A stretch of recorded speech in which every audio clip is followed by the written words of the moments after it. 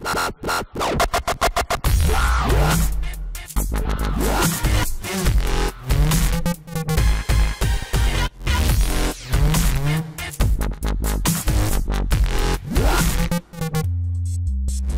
this is Christian Buckley doing another MVP Buzz Chat with another fellow Office Apps and Services MVP, Eric. Great to know. Great to have you. Thank you so much for having me. Well, why don't you introduce yourself, who you are, where you are, what you do? So my name is Eric Marsi. I am from Barberton, Ohio. I'm a recent Microsoft MVP as of June 1st, 2021. And I am also a unified communications engineer at T2M Works. So the company is actually based out of Denver, but we have 0 offices. So we are an entirely remote workforce. And I work alongside Jonathan McKinney, Richard Brennison, Mitch Steiner, some names that you guys may know from. I know John really well, yes. And Adam Ball out in the region as well. And a bunch of fun folks that are from that part of the world. But well, it's, for those that aren't familiar too, it used to be that, so UC folks, like even coming from the collaboration side and SharePoint, initially a SharePoint MVP, most SIs, most consultants that did collaboration, when a call came in and, hey, we need help with the unified communication side, like run to the experts. We did a little bit there, but it was really kind of a subset of that space where you had the depth of experience around network, around telephony, kind of all those different pieces. It was just much more specialized. Yep.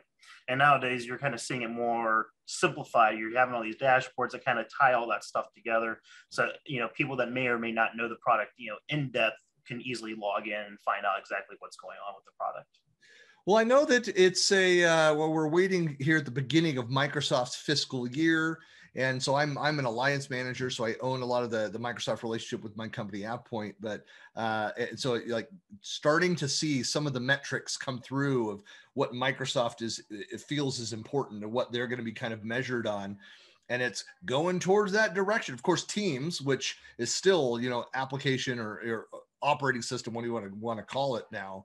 It's still number one there, but so much more focus around meetings itself, which includes hardware and all the capabilities, the unified communication side of that. So it's all rising back up. You can be out front once again, Eric.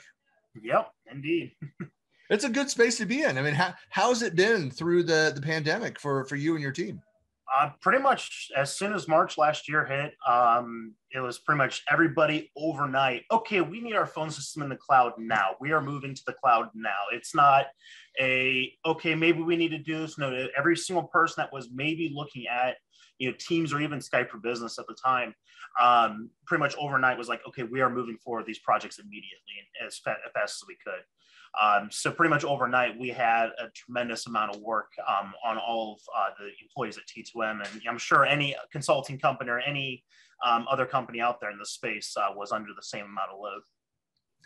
I was just on a panel. One of the questions was, that the traditional last question of the event was like, what do you foresee in the future, next 3 to 5 years? And my first answer was, I think one thing the pandemic did, especially talking about the unified communication side of the house, is they recognized where the gaps were. Things like outdated cameras, crappy mics and headsets, and and the rest of that. So it's one thing to be ready, like our data is secure, we've got the right tools, we can collaborate and communicate with each other. But the quality of that service and increasing the game, people buying backdrops, green screens, lights, microphones, all that kind of stuff. And we kind of like to joke about it, but I think that there's so much room for improvement from the vendors and certainly optimized on the software side as well. I think that's going to be a major topic the next 4 or 5 years. And like as an example of that, we had one of our customers, they had a deployment of 800 to 900 CX600 Link Phone Edition devices out there. Like, can we give these to our employees and let them move the Teams? No. So pretty much overnight, a lot of these companies, if they were running that antiquated hardware that wasn't compatible with newer platforms, overnight they had to start writing POs to get new hardware, new headsets. Kind of the big push was to get everybody headsets because not everybody wants to have a phone carrying around with them just to have a meeting. But just kind of touches base on that point of overnight everything pretty much changed in the environment of the world today. You know, so I was at Microsoft for 3.5 years, and having that, the digital phone tied into, everything. Of course, it was a completely different solution that we were integrated with, but being able to go in and from Skype or Communicator and, and dial to your phone and that capability, it's fantastic. But one of the limitations, a lot of the hardware, it's like it's version specific. Like you upgrade the software, you need to replace the hardware as well. So I don't have an answer for that. It's just an observation, but yeah, the companies that had like VVXs, for example, or like a C4, like a 450 HD or something of those that support like that 3-pip, those companies were still fine because they were able to continue using those devices. But a lot of those ones that we kind of never wanted to spend the money on it, those are the ones that were really hurting the most at the start of and even into the pandemic.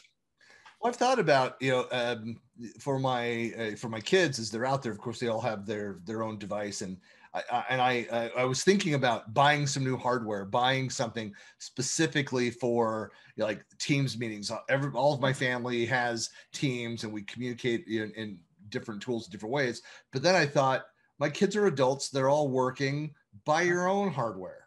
What am I buying stuff for? I'll buy them a card for their birthday. or just use their cell phone, the Teams app. There you go. That's the already included option, right? We have every flavor of phone that's within our family as well. So there's a common, it's a discussion point where somebody will talk about, I'm on an iPhone and I've got Apple iPhone haters in the family, and then I hear the whole iOS versus Android battles, and then the types it was worse for me. I was on Windows Phone until 2018, and I would have those battles all the time. Get a Windows Phone, and I miss mine. Yep, same I really liked that phone. You couldn't get any apps on it, Windows Phone, but I really liked my Windows Phone. I was sad that they gave that up. Well, what else are you like actively talking about, presenting on? Kind of what are your topics du jour? So coming up, I'll actually be speaking at Comsverse in the UK. I'm not sure yet if it's going to be in person or not yet for traveling from the US to the UK.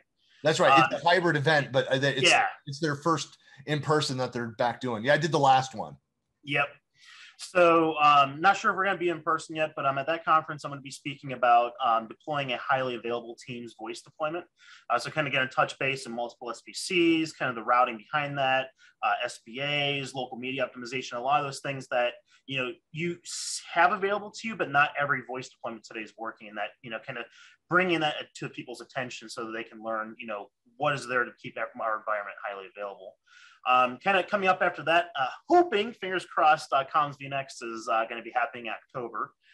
Nothing official yet, but hopefully that does happen in October.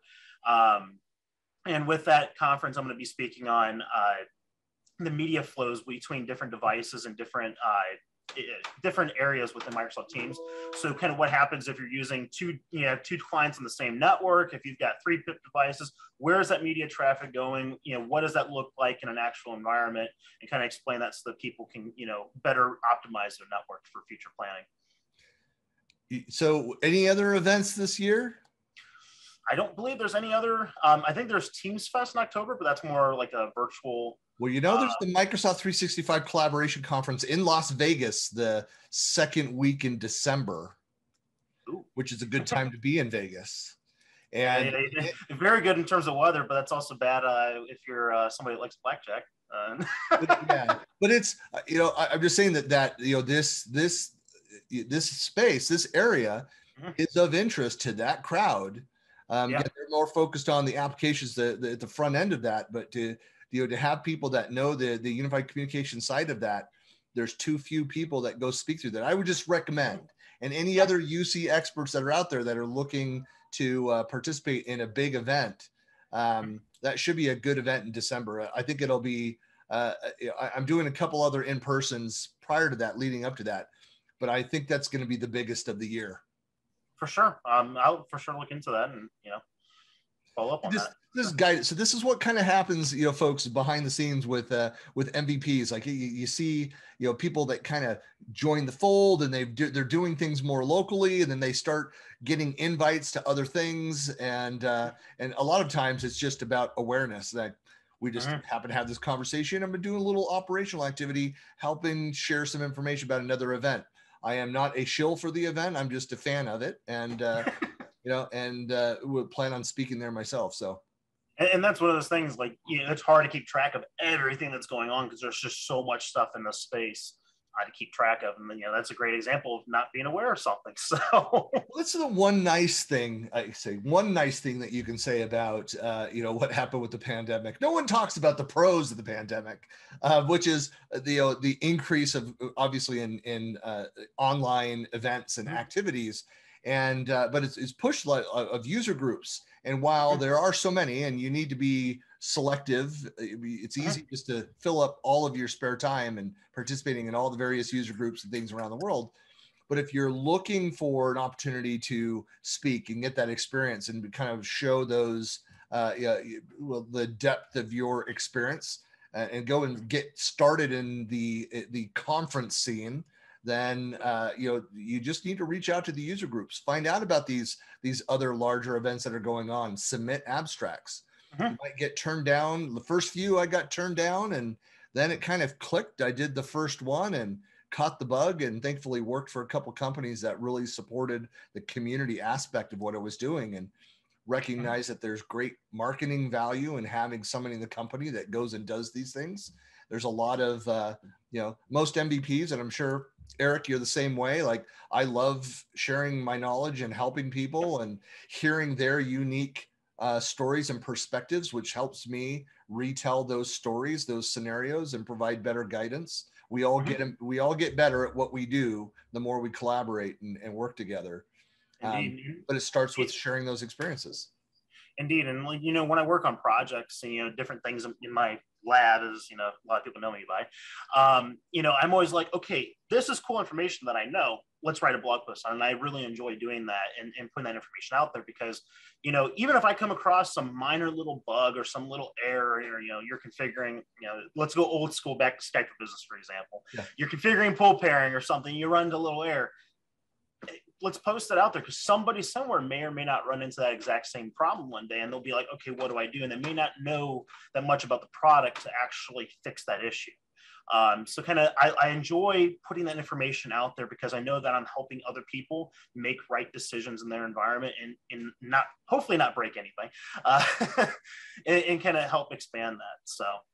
Remember the old days of going and looking for information, even the early days of the internet, trying to find information, and essentially you're finding like the online versions of the manuals of whatever it is that's broken in your life that you're trying to fix there. Whether it's, your marriage, your car, your software, whatever it is. And there's, you find the manual around that. And then, that's the benefit of communities that now, so I'm not a car guy. Helped my son buy a beat up used Land Rover. Loved that thing, except if you know that world, the Land Rover, it had the 3 amigos, I think is the name of the problem.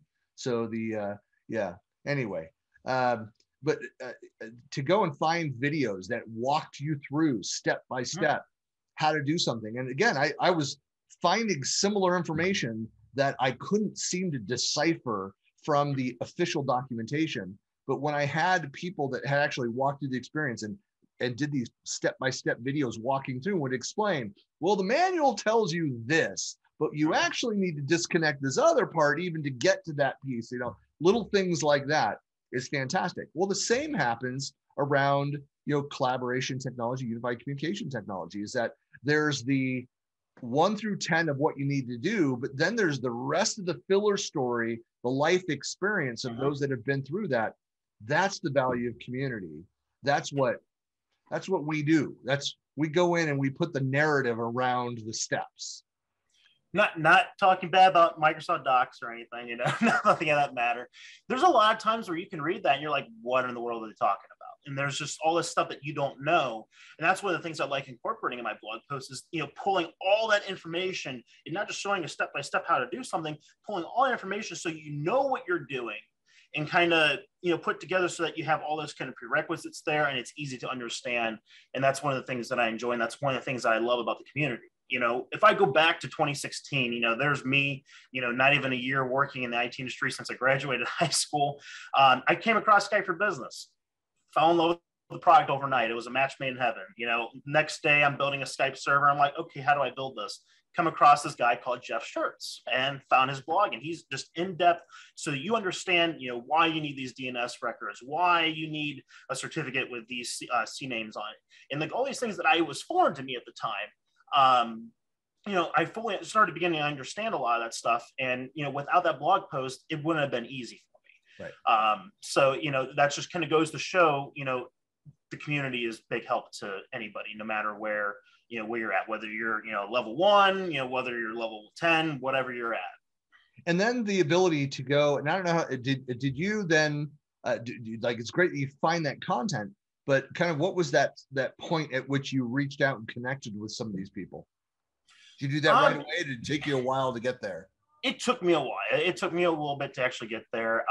It was kind of 2018. I started engaging a little bit with the community and kind of, what was going on. I went to our local user group starting back in 2016. Back when it was just the Skype for Business user group, and now it's the Teams user group, which is part of the national level.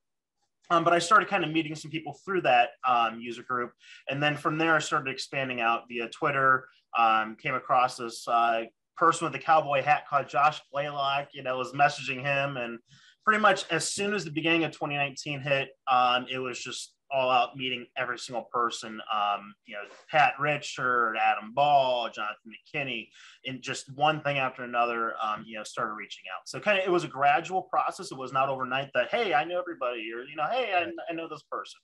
But that's kind of one of the cool things about the community is a lot of people know each other, and, it's easy to keep in touch. Well, that's I think that's a lesson learned for anybody that's out there is like, don't take so long to reach out and connect with other players. It's one thing that where some people just aren't very good and aren't comfortable with reaching out and kind of cold calling and, hey, I'm a fan, I read your blog post, or I've got this question. It's like, the worst thing that's going to happen is there's going to say, look, I'm busy. I can't connect and help walk you through this. But usually what will happen, and especially with MVPs, is that if I can't answer that, I'll say, who can answer that for you? And I said, I'm happy to provide an introduction. I do that all the time via LinkedIn. But that's, if somebody has an MVP as part of their title, if we're they're in this world, then we are people that are open to connecting. So don't be shy, reach out. For sure. Yeah. LinkedIn, my Twitter is always open, everything. Just shoot me a message anywhere you're at. And, I'm glad to respond, whether it's on social media, via my blog, any of those things. Excellent. Yeah, what is your Twitter handle? My Twitter handle is my name, Eric Marsi. And then my blog is ucit.blog.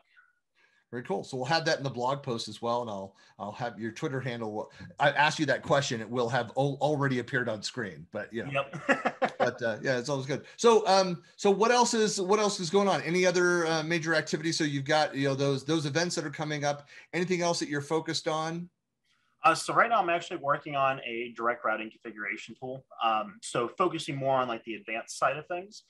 So, there's a lot of blog posts out there. Direct routing in general, if you're just setting up a really basic environment, is very quick and easy to set up. You set up your gateway, set up your voice routes, your policies, everything, you're good to go. But one of the things that, there's not a lot of information out there on is what happens when you have those advanced voice deployments.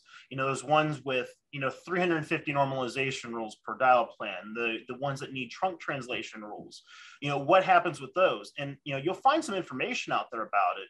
But the big thing that you run into is that a lot of it is, trying to understand Microsoft's way of, building these PowerShell commandlets. So this tool and this utility that I'm working on is designed to help people in those advanced scenarios. Also people in standard scenarios too. So it's kind of got like more advanced functions and more basic functions built into it. But it's designed to help anybody so that you can quickly get that into your deployment without needing to know PowerShell code, because not everybody knows PowerShell.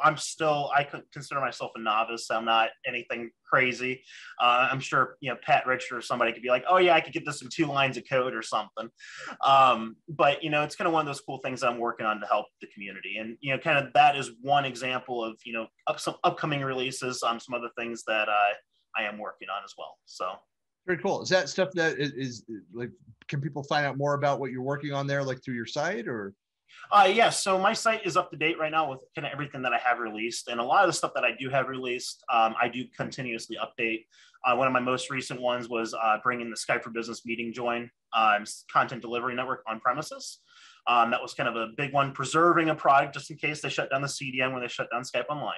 Yep. But kind of coming forward, I think I'm going to start doing like a quarterly, update of, hey, here's what's going to come next, and in the future from the blog. People would absolutely love that. I know that's one of the big questions that I'm asked, like a lot of MVPs I'm sure are asked, is like, how do you keep up on everything? And my response is like, well, I don't. So I have kind of go-to people around certain topics. It's funny. So Adam and Jonathan are my go-to UC people. So, and I've pulled them in, I've interviewed them on a couple things, and as topics come up, but I have regular posts that I go out to. So I've been turning to somebody like you, like if you have a podcast or if you're doing regular videos that provide where you're going, watching the Microsoft roadmap and then summarizing that on a monthly or quarterly basis is incredibly powerful. So it's just another reason to reach out and get to know him. So, well, Eric, hey, really appreciate your time. It's great getting to know you and learning about what you're working on. And you've already shared kind of your social contacts there. Why don't you give the blog one more plug? So the blog is ucit.blog, and then Twitter handle is Eric Marsi. Very cool. Well, Eric, it was great talking to you, and I'm sure we'll see each other soon. I don't know when the next time there's another event that's happening in person in Denver. Are the guys doing another of their events? So it's nothing official yet, but they're trying to do something come October in person. So I'm not sure on the details of that. I will drive over the hill for that. So I'm just on the other side of the Rockies from them. So awesome. All right. Well, Eric, thanks a lot for your time, and we'll talk to you soon. Yeah, thank you so much for the time today, and it was a pleasure.